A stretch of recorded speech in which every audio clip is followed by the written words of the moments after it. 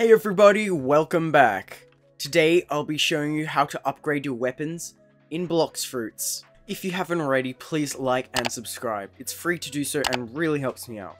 Plus, at certain milestones, I'll be doing giveaways in my Discord server, which is in the link in the description below. Let's get straight into the video. This can be done in every sea, since there is a weapon upgrader in each of them. First of all, in the first sea, the weapon upgrader is right over here at the pirate village. He is the blacksmith. All you have to do is to talk to him and either pick your sword or your gun. I say sword, and I've got cursed jewel katanas, and it says what I need to upgrade it.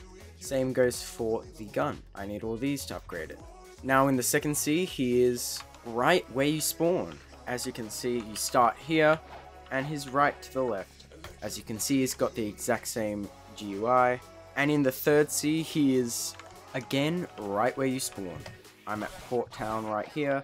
You have to go up, and here's the blacksmith. If you want to find out the recipes for each of the upgraded weapons, including swords and guns, there's a link in the description below to a Blox Fruits wiki having the recipes for all of them.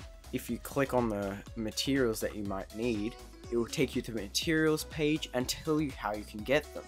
That's because there's a lot of recipes and there's way too many to look over in this video. So go check that out in the description below.